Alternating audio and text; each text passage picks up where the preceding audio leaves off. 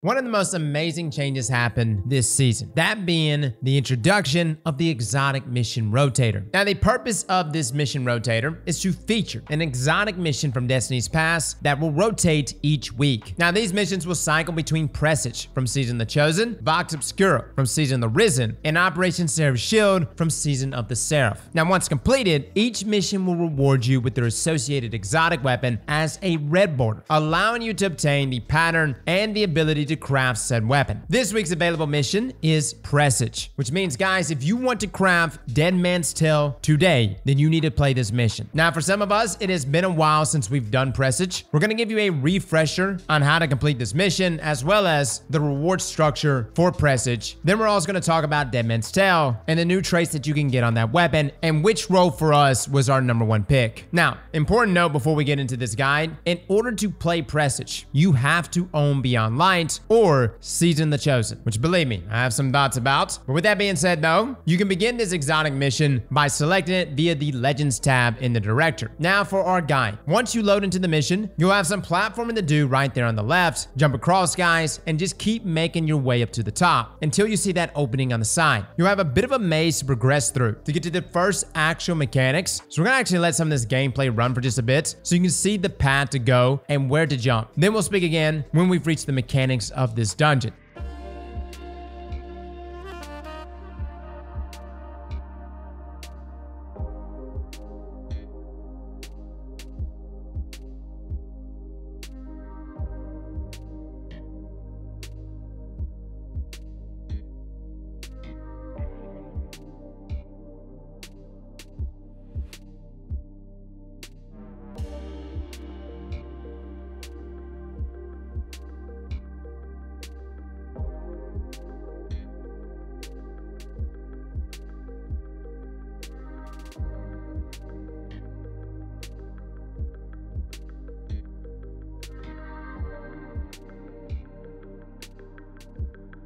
Alright, guys, once you drop down here, you're now inside the ship, and pulling this lever will open the doors for your fire team if they don't feel like going through all the platforming shenanigans to get there. Now, get used to pulling levers because there's a lot of that in this dungeon. If you turn around and go to the opposite side of the room, you'll find the other main mechanic littered throughout this dungeon, which are these egregore spores. When you stand next to these spores and then damage them, you'll get a buff called Egregore Link, which allows you to walk through egregore barriers. Head on through the barriers here, then continue to the next room and follow this path on the screen.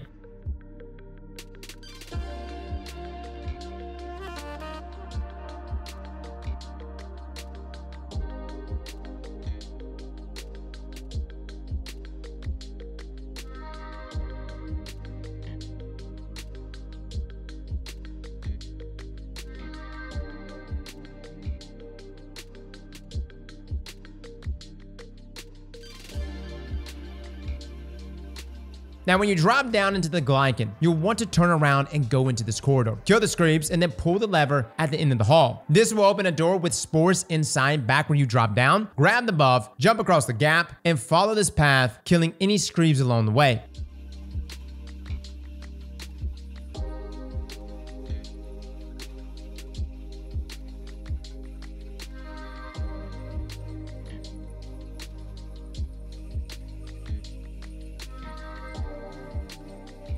Here you'll have to shoot this power cell to then open the door in the floor, which leads into the room with more Screebs. After clearing the enemies, there will be a second floor above, actually where you came into this room with a lever to pull. Pulling this lever opens a door on the opposite side of the room. Go out that door and jump across the gap to a second lever. Pull that, then jump back across the gap, drop down, and you'll see another power cell that you'll have to shoot. Once destroyed, go back up through the door again and drop down onto this platform and head down this chute into honestly the best part of this mission, which is this giant trash compactor room. Now, in this mini encounter, if you want to call it that, you'll pull the lever on the very back wall, and the floor will open up, revealing shootable panels, and the walls will begin to close in on you. What you need to do is find 3 power cells and destroy them. These will be hidden beneath 3 of those panels on the floor, but you got to do it quickly because the walls are literally closing in on you, and yes, you will die. You've also got Screebs that are going to be constantly spawning in, but once successfully done, an entrance in the floor will open, and you can jump down, and you're set. safe. Now here you're gonna be in the darkness zone, and you'll have an assortment of scorn spawn. Nothing too crazy, guys, no boss or anything. Just take everyone down, and then follow the path on the screen to the first real encounter of this dungeon, the restricted zone.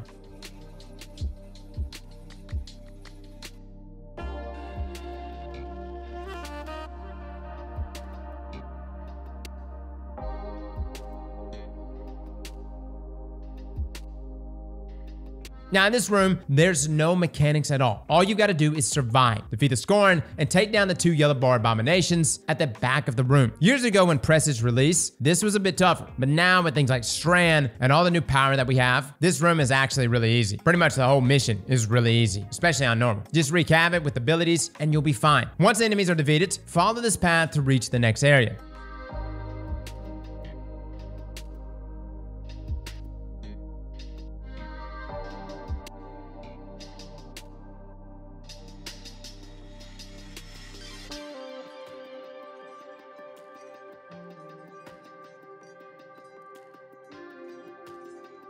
Now, once you drop down into this room, to the left, there will be a lever to pull that will reveal Egregore spores. Grab the buff, then head to the door on the right side of the room. You'll have to clear some screeves in here, but once that's done, you want to pull this lever, then shoot the power cell that's revealed on the opposite side of the room. This will deactivate the electric barrier, allowing you to jump up to the second floor to then pull another lever, and then a third lever, which will open a door down below with spores inside. Grab the spore buff and follow this route to the next room.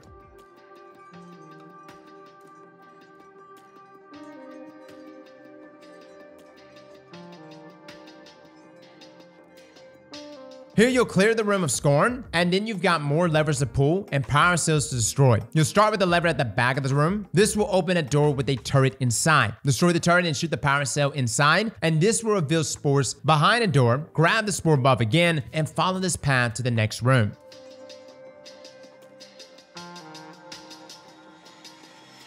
Now you're in the dark vents. In these vents, there will be screeves hiding about, so if it's your first time running this, it's best to shoot the panels and clear the screeves so you don't get deleted around a corner when you're trying to find the correct way to go. Either way, when you first jump down, behind the panel to the right will be Egregore spores. Grab the buff, then follow this path on the screen to make your way through the vents.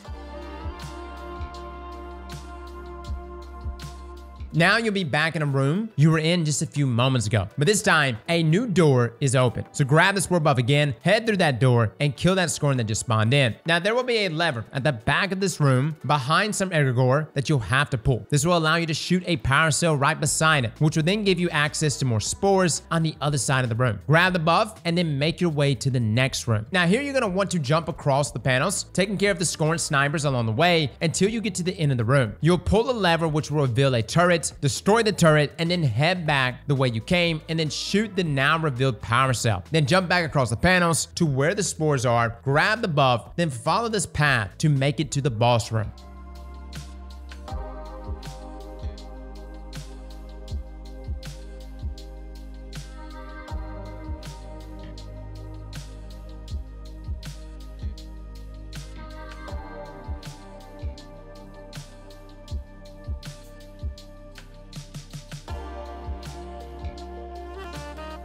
Alright guys, after you drop down, you're finally at the boss. The boss will spawn right in as you drop down, but doing just a small chunk of damage will send him teleporting away. He is so much easier than what he was years ago. Do damage to him, literally a single rocket shot or 2 will literally send him TPing. Now other Scorn enemies will also be spawning in, so you're gonna have to deal with those as well. The counter though is very simple. You no longer have to deal with Egregore spore mechanic. There's none of that here. All you have to do is just worry about pulling levers. After you clear the Scorn out though, there will be 3 levers you have to pull, 1 on each side of the room, and then 1 in the furnace room, which is kind of in between the 2 levers through this door. Now this room will burn you, so you want to get in there, pull that lever quickly, and then get back out. Once all 3 levers though are pulled, you'll actually be able to drop down to the floor below, which actually has 3 drop down areas. 1 is opposite the furnace room, and the other 2 are behind the first 2 levers. Now the boss is going to be down there. Locate him, call him out to your teammates, and just unload on him. There will also be some on the Scorn, but essentially, once you get the boss boss down a third of his health, the room will turn red and begin to burn you. This is where you want to jump back to the room you were before, which is just the next floor up, and essentially just run the same thing all over again. Kill the Scorn, pull the levers, drop down, deal damage to the boss, and repeat until he's finally dead. Now, once you've defeated him, there will be a door on the top floor you can go through, which would then lead you to the Guardian hanging from the ceiling. Interact with him to claim your prize, which is the Exotic Scout Rifle Deadman's Tale. Now, it will be a red border weapon, and guys, you will be able to immediately craft this thing, which takes us to the Exotic Mission Weapon Crafting Rewards and how it's being structured. The first completion of this mission, whether it's on normal or legendary difficulty, will award the exotic deep sight weapon associated with that mission. So for this case, Deadman's Tale for Presage. Now, extracting or dismantling this deep sight weapon will then grant the pattern. But for me, guys, the craftable version of the weapon literally just dropped right on me. Like, there was no reason to make another one. Now, each completion of the normal or legendary version of the exotic mission will then award an intrinsic upgrade that can be used to craft the exotic weapon, that being Deadman's Tale in this case. Now, keep in mind, guys, you need these intrinsic upgrades because it's literally what's going to be unlocking the other traits found in this weapon. Yes, you do need to level up the weapon itself, but you also need the intrinsic upgrades to then select those perks. Now, what about the Exotic Catalyst? Well, the Exotic Catalyst will require you, if you have not gotten Deadman's Tale before, to do this mission, but the legendary version, which is much more difficult and on a timer. So pretty much get used to running this mission on normal, guys, before attempting the legendary version, because what's really going to trip you up is not necessarily the ads or the boss or anything like that. It's just maneuvering through this mission in a timely manner. Now, the Exotic Catalyst is definitely worth it on DMT. It comes with the perk Dark Forge Trigger, which removes hip fire accuracy penalties and increases rate of fire from the hip. Also, stacks of Cranial Spike increases your hip rate of fire even further. Fellas, if you want that vibe, that space cowboy role-playing experience, then you need that catalyst. That right there really tops this weapon off. Now, armor and weapons are also going to be rewarded for completing this mission. The biggest benefit here is the weekly mission rewards. You will get one guaranteed deep sight weapon that has not had its pattern unlocked and one piece of armor that has not already been obtained. Now, if all weapon patterns and armor have been obtained for the in rotation mission, a random world drop will be awarded.